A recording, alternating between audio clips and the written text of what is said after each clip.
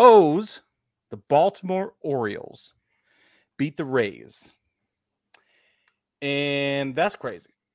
It is legitimately crazy. They're the first team to do it. That's what makes it crazy. Like, basically, holy moly. Yeah. Monday was 3-0 in favor of the Rays, but then the Orioles took the next two games. Tuesday was a 4-2 score, and Wednesday was a 2-1 score. And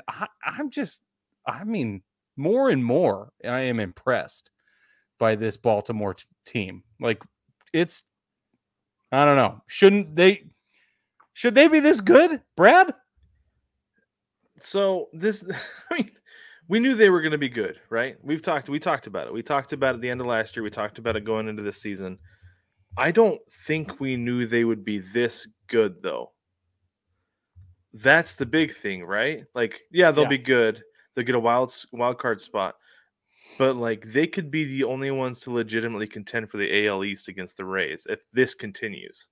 Yeah, exactly. Because I don't see anybody else in that division doing it. Not at this moment. And I'm very excited about that because it's been a long time coming for the O's. And I'm an AL East guy, right? I'm a Yankees fan. And for me to be excited about Baltimore is insane. So, like, let's be honest. But they've been the punching bag for the AL East for so long that I think it's just beyond exciting. And I really am thrilled for the fan base. The same in Pittsburgh. I'm thrilled for them, too. And I was talking to a guy just a few hours ago about Arizona and how they're kind of coming out of their shell a little bit too. So it's a weird sort of world we're living in right now, but I'm here for it, is what I'm trying to say. It is weird. It's early, so it's like okay to be weird still.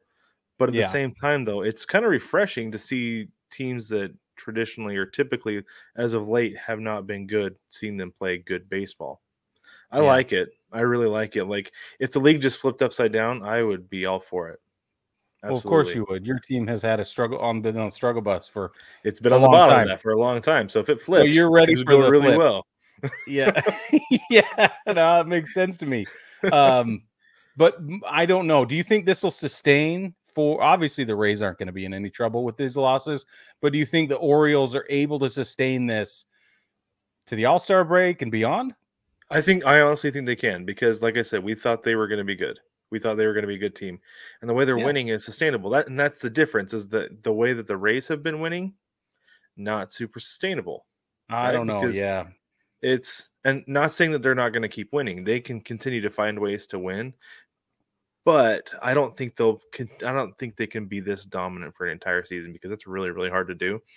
And there are some guys who are playing above their, like, not just like above their average, but like way above average for themselves, above their caliber. Yeah, who are going to take a step back at some point. They're going to cool down, and they're not going to continue to be world beaters, and it's going to affect the rest of the team. They're going to slow down. This isn't going to be the only series. Like, the Orioles are not going to be the only team to beat the Rays all season in the series. You know, they'll probably go on a stretch where they drop 2 or 3 at a time.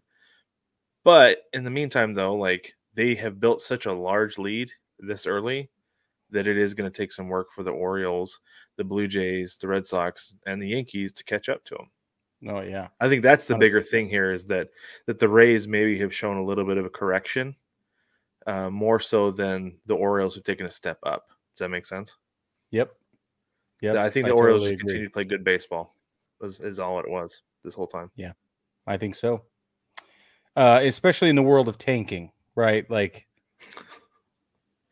well, it still just, I can't believe management. Well, we outperformed last year, so we're not going to spend money this year. That's what I'm saying. What?